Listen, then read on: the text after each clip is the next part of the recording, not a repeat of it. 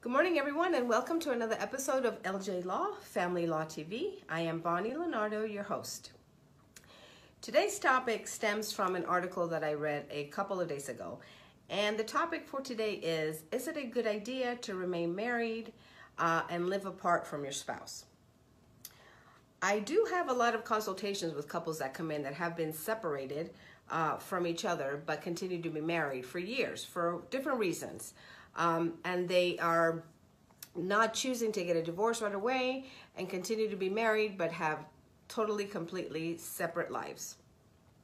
In a community property state, as we have discussed in previous videos, the courts always look at a married couple's assets and their debts as property of the marital estate, which can be subject to equitable distribution between the parties. So it's important to know that if you choose to continue to be married but live apart from your spouse. The courts consider a married couple's assets as well as the debts to be property of the estate that is subject to division between the parties, whatever that may be, okay?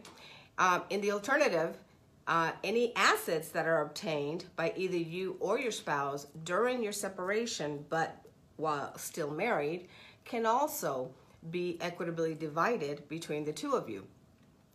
So to go back to the article that I just read a couple days ago, this was an article in Michigan where a man and a wife were married but had been living apart for 2 years.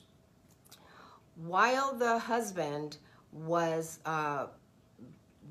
beginning the divorce proceedings, he bought a lottery ticket that was a very lucky lottery ticket, winning him $30 million.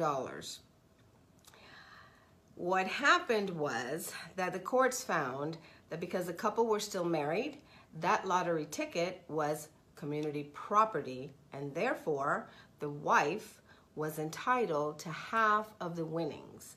Thus, the man had to share $15 million with his wife, even though he purchased the ticket after they were separated for a few years, but they were still married. And so the courts say a marriage is not over until it is over.